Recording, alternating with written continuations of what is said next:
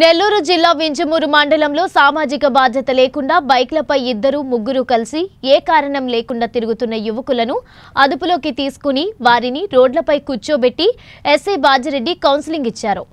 ఏ కారణం లేకుండా రోడ్లపై తిరిగితే క్వారంటైన్ కు తరలిస్తామని, క్రిమినల్ కేసులు కూడా నమోదు చేస్తామని హెచ్చరించారు.